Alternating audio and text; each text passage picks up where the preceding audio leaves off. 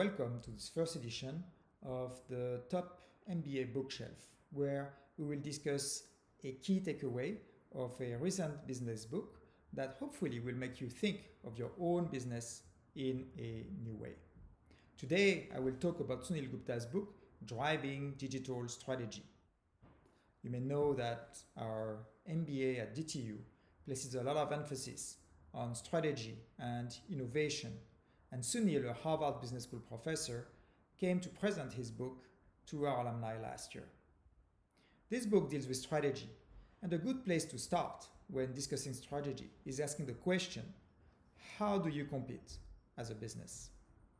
The well-known paradigm from Michael Porter's days was that you either had to be better, meaning to be differentiated in some way, or to be cheaper, meaning achieving the position of cost leader in the market.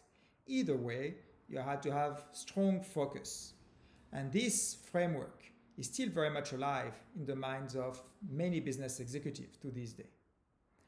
But is it still valid in a digital era where transaction costs trend towards zero, where information flows almost instantly and freely around the globe?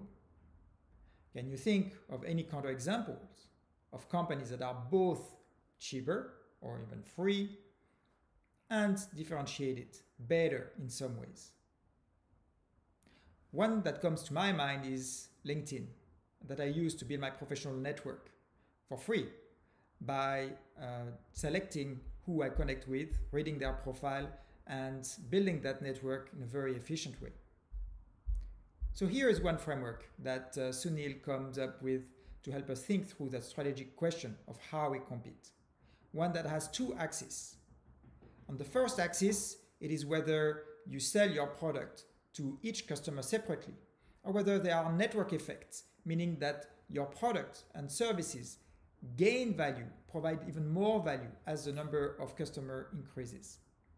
And the other axis is whether you sell a single product on a standalone basis, or whether you offer suites of products and services that complement each other. In this framework, Amazon and WeChat, amongst other companies, achieve the position of the fourth quadrant, the magic quadrant, because they provide marketplaces that enjoy those network effects. In other words, when you have more customers on the platform, you attract more vendors, and conversely, the abundance of vendors attract more customers to the platform. Also, they offer many complementary products and services that all sit under one roof in one place, creating a one-stop shop that's very successful and yet not focused at all. So when is it still valid to be focused, either being the cheapest in the market or to be better in some way? Sunil says that it is when you sell one product to one customer at a time. In other words, when you're on the first quadrant. So here is my question to you. Where do you sit with your business? In which quadrant are you? And then maybe you can think about who you are competing against and in which quadrant your competitors are. Also, this is a dynamic game, so in which quadrant are they moving? And then conversely, can you move to a quadrant by leveraging network effects, by selling complementary suites of products and services, or maybe both? The answer may not be obvious or easy, but that's why Sunil comes up with a question to help us think through that. And it is, who would miss you if your business, or maybe even your whole industry, disappeared? Which needs would not be met? Sunil takes the example of Best Buy, a retailer of electronics in the US that struggled against Amazon because Best Buy has their own physical stores. But people would go and see and touch the products and then order on Amazon. So what should they do? Should they match Amazon's pricing, essentially trying to become the cost leader? That's not very viable for a company that has brick and mortar stores. Should they improve their customer service and make it better for their clients? Well, that's not viable either, because people use the customer service and still order on Amazon. So instead, they asked that hard question, who would miss us if our business went under, disappeared?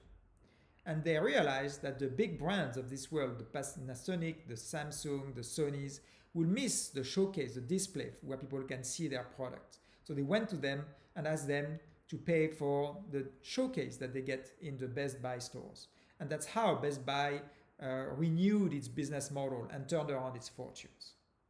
Thank you for watching this first edition of the Top MBA Bookshelf. I welcome your comments and hope to see you next time for a book called Embracing Complexity.